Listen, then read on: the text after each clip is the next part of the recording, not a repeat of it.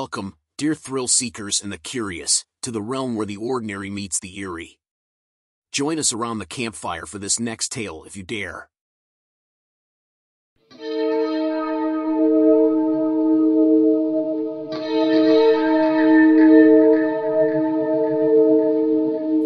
In the quaint and picturesque town of Unsolved, nestled not far from the historic city of Krakow, Poland, the late 1990s brought with them a grim and perplexing mystery that would haunt the collective memory of the community for years to come. It all began with the baffling disappearance of a young Polish student, Katarzyna Zowada, a vibrant 23-year-old whose life was about to take a horrifying and tragic turn. Katarzyna was not just an ordinary student, she was enrolled at Jagiellonian University, one of Poland's most prestigious academic institutions. Beneath her cheerful exterior, however, she carried a heavy burden. She had been grappling with depression since the tragic loss of her father in 1996. Her silent battle with mental health had left her friends and family deeply concerned about her well-being. On November 12, 1998, a day that would etch itself into the annals of Unsolved's history, Katarzyna had a crucial doctor's appointment scheduled at the psychiatric clinic. This appointment was a glimmer of hope, a chance for Katarzyna to seek help for her ongoing struggle with depression. Little did anyone know that it would be the last normal day in her life. As the hours ticked away that fateful November day, Katarzyna failed to appear at the clinic. Her absence triggered immediate alarm among her friends and family, who had been aware of her struggle with depression.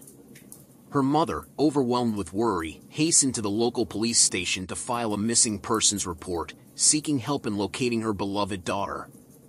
However, the advice she received was to wait, a decision that would come back to haunt her in the days and weeks that followed. As the days turned into weeks and Katarzyna remained missing, her family's fear and despair grew exponentially. They clung to hope, desperately praying for her safe return, not yet aware that a gruesome revelation was about to shatter their lives.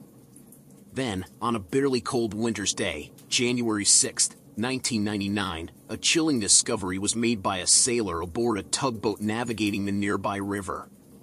Something grotesque and utterly out of the ordinary floated ominously on the river's surface, a long, foul-smelling object adorned with pale, spotted human skin.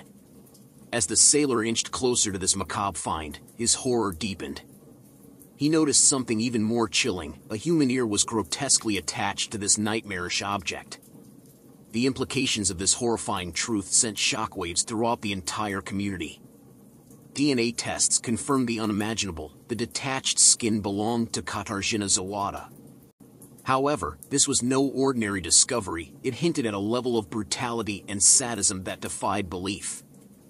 Katarzyna's remains were not found intact. Instead, her skin had been methodically and gruesomely removed, as though she had been subjected to the most unspeakable horror, skinned alive. The sheer pain and suffering she endured in her final moments were beyond comprehension, a waking nightmare that had become all too real. The investigation into this grotesque murder proved to be both challenging and perplexing. For 19 agonizing years, the case remained unsolved, leaving the community and Katarzyna's family trapped in a torturous state of uncertainty and fear. Then, in October 2017, a breakthrough occurred that sent shockwaves throughout the town. Polish police apprehended a 52-year-old man named Robert J., a figure who had always managed to elude capture in the past.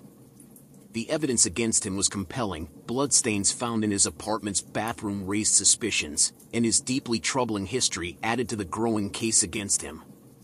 Robert J. fit the psychological profile of the perpetrator perfectly. He possessed martial arts training, knew the victim personally, and had even visited Katarzyna's grave, a chilling detail that sent shivers down the spines of investigators.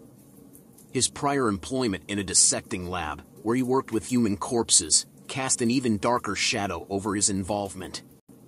Furthermore, Robert J. had a deeply disturbing history of harassing women, and his employment at the Krakow Institute of Zoology allowed him to witness the process of preparing animal skins, an eerie parallel to the horrifying fate that befell Katarzyna.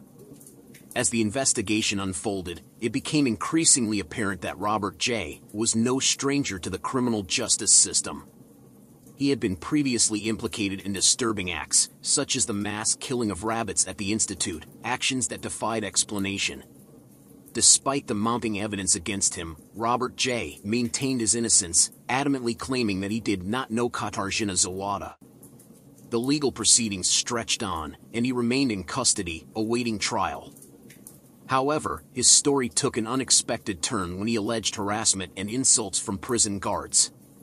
Authorities, compelled to investigate these claims, found them to be entirely baseless. In response, they have now revealed plans to add charges of lying to the police by falsely accusing prison guards to the already substantial list of charges against him. As of September 2019, Robert J. continues to await trial, while the people of Nawahuta grapple with the trauma of a heinous crime that shattered their peace and scarred their town forever. The mystery of Katarzyna Zowada's gruesome murder serves as a chilling reminder that evil can lurk in the most unexpected places, leaving behind a trail of nightmares that may never fade.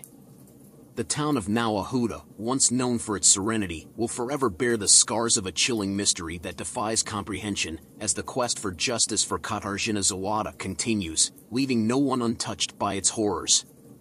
In the heart of Poland, a community's innocence was forever lost, and a young woman's life ended in the most unimaginable way, a crime that continues to haunt the pages of history and the depths of the human soul.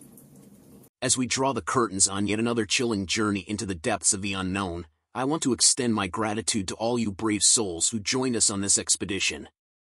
Don't forget to hit that subscribe button and ring that bell.